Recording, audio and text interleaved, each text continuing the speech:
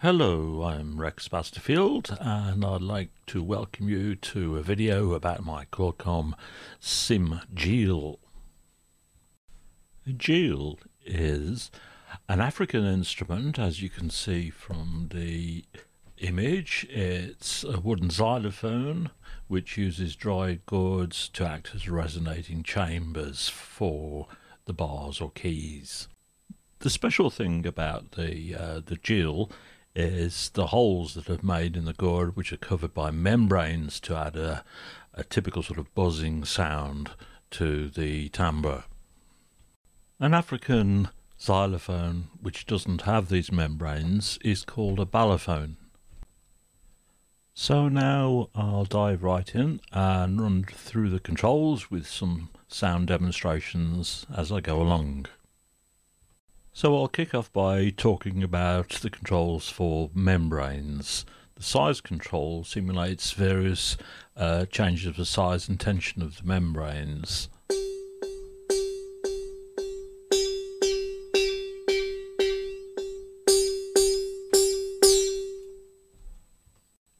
Due to a lack of precision engineering of these membranes and the gourds, which are after all a natural product, the sound between individual notes from the membranes can be quite different. So here we can set up a variation. So I'll just turn this to maximum first of all.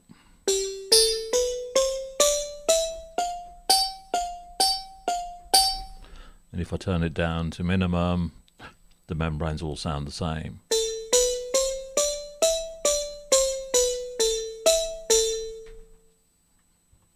Obviously we can set the level with this knob. If we had the microphone close to the membranes, the volume of the membrane would be louder. And if we turn it down to minimum, then we have no membranes and the instrument becomes a balafon. Now we'll go on to the bar sound itself. I actually own a balafon, a diatonic tuned balafon, and when the length of the sound, you could call that the decay, although it does a few other things as well, is set to 1, then the decay time is the same as on my own instrument.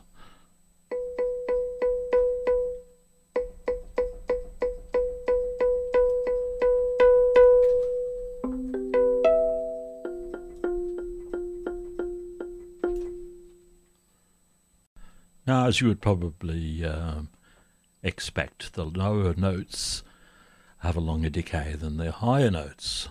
So I'll go from the lowest C and 3 octaves up and you'll hear the difference.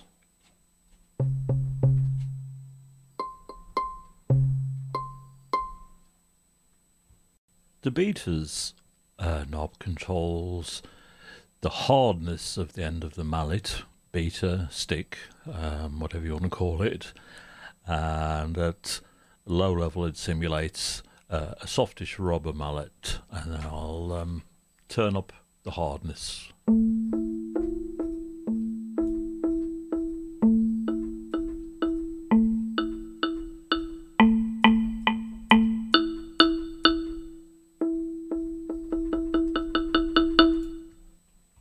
Now, I found with my own instrument that if I used a hard beater, not only does the sound get sharper, but the envelope decay gets faster, and I think that's because a hard beater produces more high frequency and that decay dissipates faster, but that is simulated too. Although the sound bars are suspended on ropes with the gourd attached to them, a certain amount of noise from the frame itself will break through when you hit a key, and so this is simulated with the frame controls. So if I alter the level of the sound, you'll hear the sound of the frame being added, and we can also alter the quality of the timbre of the frame, which would relate to its size or materials of construction.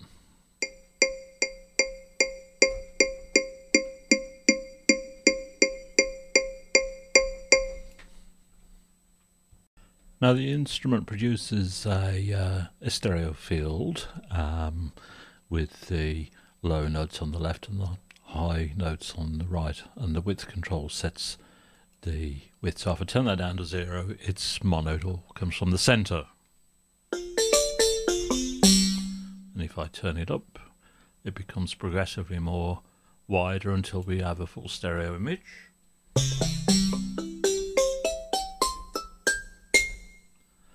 And we can go beyond that up to a pseudo wide effect.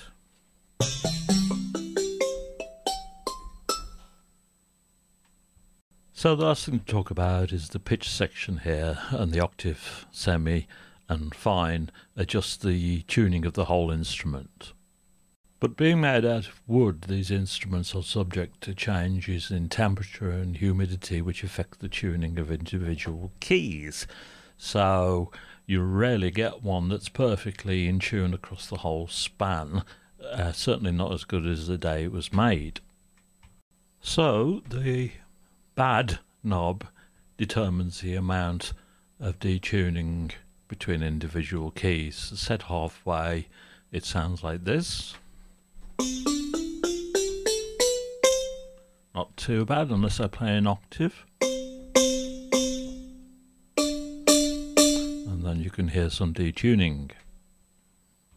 The macro behind the bad knob not only sets the amount of detuning, it also selects from over 1,000 different pseudo-random arrangements as to which keys are sharp and which are flat. So what's this end octave thing then? Well, players sometimes strike the bars on their ends using the shaft of the beater, and that gives a much sharper sound with no membrane added. And this allows accenting and more interest in the rhythm. So if we click on the question marks here, there's a reminder that from the key B2, which is 47 down, the end hit is simulated, and the end hit, because we're using lower octave, can be transposed up by 1, 2, 3 or 4 octaves. So if I play a middle G and the low G on my 5-octave keyboard, you'll get the idea, hopefully.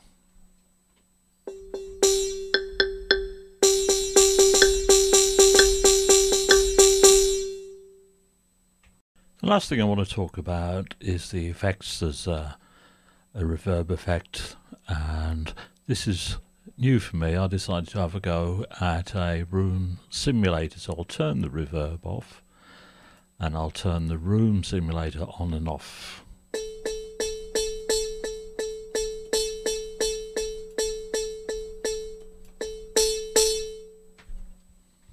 So that's my Quilcom SIM GYIL for you, and of course there's more detailed information in the included user guide, and if you're interested in the instrument itself, if you have a look in the background info folder, you'll find links and PDFs with much more information. So I'm going to play you out with a little bit of African music, which also features the end hit thing I was talking about. So have fun, and until the next time, bye.